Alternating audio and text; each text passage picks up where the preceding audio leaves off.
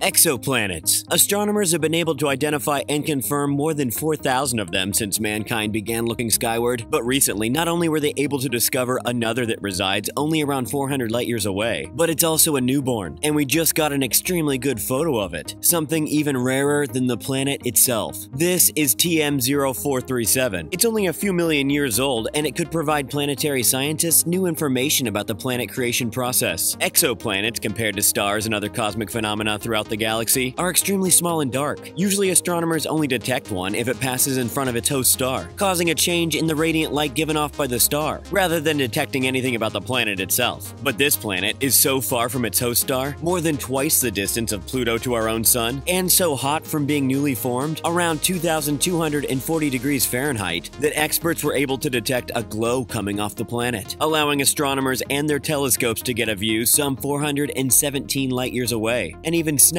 one heck of a photo.